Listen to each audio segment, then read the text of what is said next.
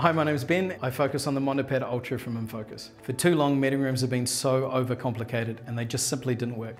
It doesn't need to be that way. Today I want to show you how the Mondopad Ultra solves that issue and makes things as easy for you as it does for us.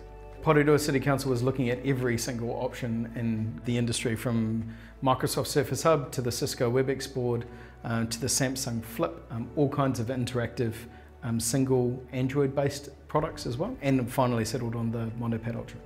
So Porirua City Council started with just needing interactive panels for rooms. After a little bit of conversation, we decided that video conferencing was something that was really important to them, and that for the money that they could spend on this, they could equip all of their rooms rather than just a few chosen rooms to do things like video conferencing. It actually exceeded all of their expectations, including connecting to their wider community and enabling the rooms to be a lot simpler for all of their staff.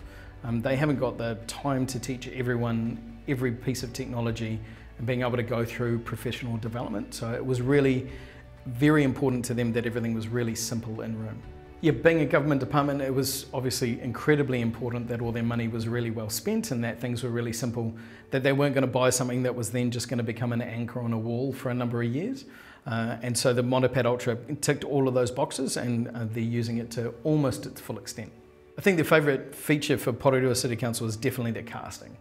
So their ability again to, at a moment's notice, walk into any one of their rooms and put whatever's on their screen up onto this screen at the end and share and then collaborate with that information.